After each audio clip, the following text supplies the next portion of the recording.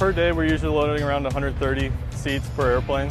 Depending on the plane, usually 2 hours to 6 hours a day for just the seats. The seat loading story is a great story. It goes back almost 20 years ago now. We used to load seats right here on the mezzanine. We'd bring the seat van full of seats and we'd open it up and we'd roll all the seats down the jetway onto the airplane one at a time. At the time we had a group of guys that were working in the Moonshine Lab, a team that we'd specially developed to be innovative. They worked out with a farmer in eastern Washington how to modify a hay loader to load seats. They put all of the safeguards in place with switches and stops and those kinds of things. It was just one more thing that helped us along our journey to become innovative. You can sit here on the balcony and actually see seats going into the airplane at a very rapid pace.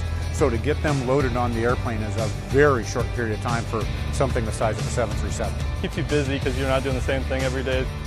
Each customer has a different variable. It feels good knowing that we have a quality crew putting the seats in, so it's trustworthy.